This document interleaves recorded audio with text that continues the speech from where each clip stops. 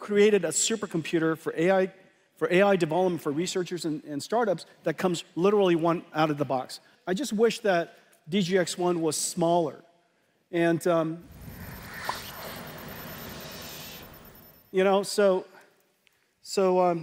imagine,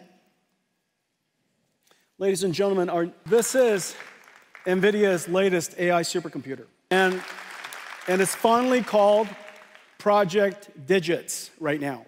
It runs the entire NVIDIA AI stack. All of NVIDIA's software runs on this. DGX Cloud runs on this. It's based on a super secret chip that we've been working on called GB110, the smallest Grace Blackwell that we make. And this is the chip that's inside. It is in production. This top secret chip is built for NVIDIA in collaboration with MediaTek and connected with chip-to-chip NVLink to the Blackwell GPU. This little thing here is in full production. We're expecting this computer to be available around May timeframe. This is what it looks like. Who doesn't want one of those?